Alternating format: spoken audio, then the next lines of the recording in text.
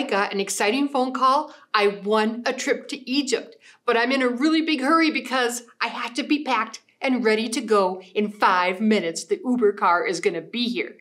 So let's make sure I got everything I need. I got my teddy, I got my mask, I got my toothbrush and toothpaste, I got my jammies, and I got a key to the girls' bathroom. I hope they have them. And I have microwave popcorn. Uh-oh, I gotta go, they're here. I hope they have a microwave. Wait, today's story is about how God's people had to be ready to go in a long trip in a very big hurry. Here's Miss Penny to tell you all about it. Long ago, the Hebrew people lived as slaves in Egypt.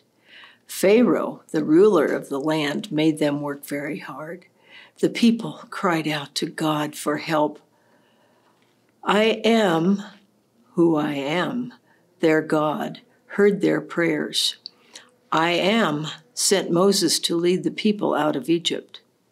Moses went to the palace, many times to ask Pharaoh to let them go. Every time Pharaoh said no. He didn't want to lose his slaves.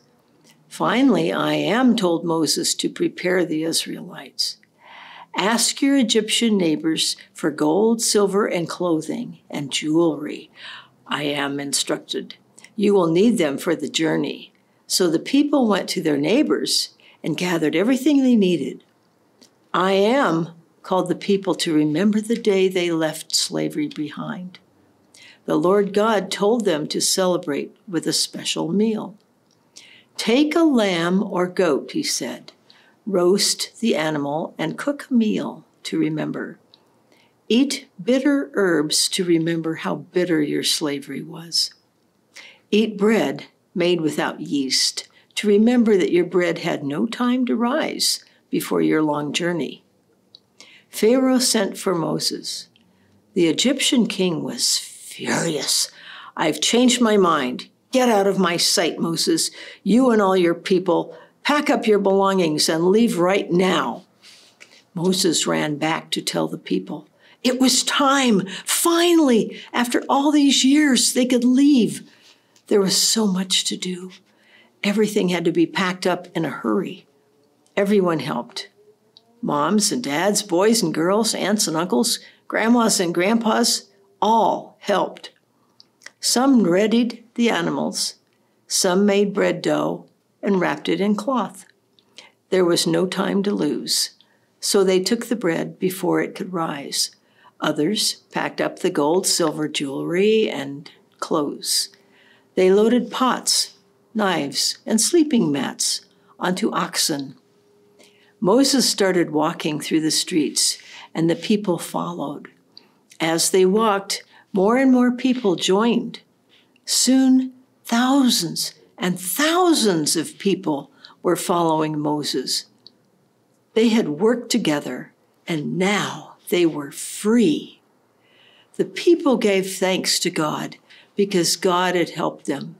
It would be a long journey, but they knew that I am, the Lord God, would be with them every step of the way. I'm back.